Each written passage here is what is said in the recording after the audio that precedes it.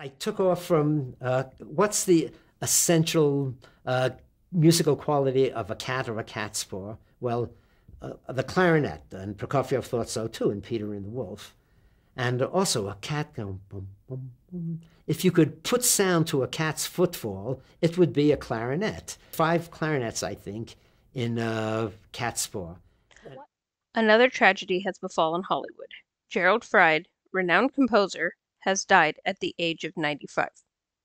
You may not know his name or face, but his music can be found in iconic episodes of Star Trek, scenes from Gilligan's Island, and the miniseries Roots. A native New Yorker, Fried attended Juilliard and was a childhood friend of Stanley Kubrick, later going on to compose music for 5 of his films. In 1987, his young son contracted AIDS through a blood transfusion and died at the age of 5. This led to lifelong advocacy against the disease, especially in young children.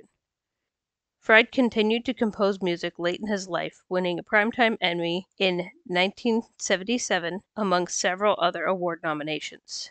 Play among the stars, Gerald. You were a special talent. I started to get royalty checks from The Simpsons.